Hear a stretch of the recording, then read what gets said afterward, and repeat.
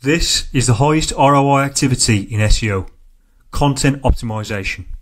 And Query Hunter is the tool that makes it really easy. It should be in every SEO's toolbox. It's a Chrome extension that when you click it, it gives you all the queries for the page that you're currently viewing.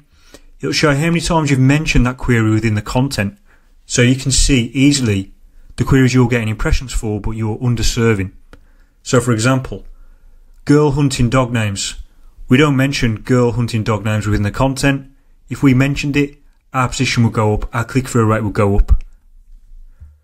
We can also use a search here, and we can find all the queries that have the word girl in it to work out how we can incorporate this within the content. We can also use Genie. This will create the content for us. We can then incorporate that within the content really easily. We can create a paragraph, a section, a snippet, whatever we like.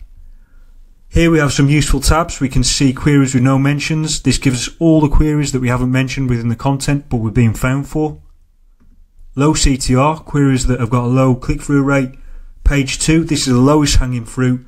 These are queries that are just off page 1. So if you're adding these queries, you're getting the easiest win. And questions, these are all the questions that you're being found for already. So you can add these to the FAQ. Now you can change the data from 12 months down to 7 days. You can export the results into a spreadsheet, and also you can see site opportunities. This gives you all of the site opportunities on your website. You can see any page, sort by clicks, sort by impressions. You can drill down into those mentions as well.